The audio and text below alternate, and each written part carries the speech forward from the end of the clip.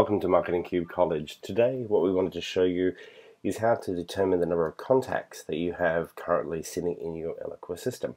So this is fairly easy to obtain. Let me show you. From your primary desktop area here, simply click on the question mark over here, the help menu, and then click on contact status.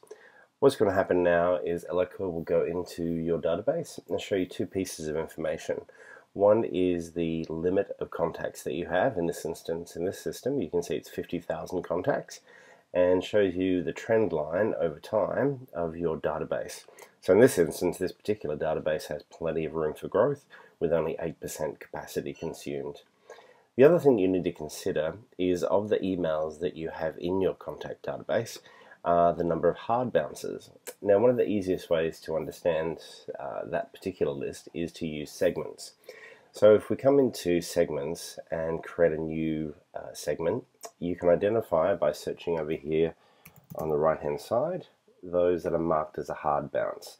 So you simply double click, that appears in here as so, and then the easiest thing to do is to select the as of now feature. So by saving that, we're able to understand the number of hard bounces that are stored within your database. So what you want to do then is probably remove those hard bounces. If you've got plenty of capacity, as you saw in this demo system, there is plenty of capacity. The other option would then be to actually delete them. So the easiest way to do that is to view contacts, then click on export. You can simply take the current fields, export straight to Excel if you wanted to, and then simply re-import those contacts in order to delete them from Eloqua.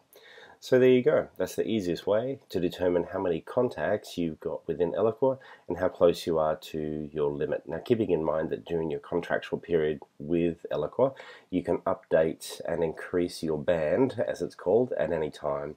So, and it's certainly more economical to do that than to buy a huge amount of capacity straight up, but then take 6 or 12 months to actually reach that band. So if you have any questions in relation to contact status and anything else we can help you with, please don't hesitate to contact us at Marketing Cube. Thank you. Have a good day.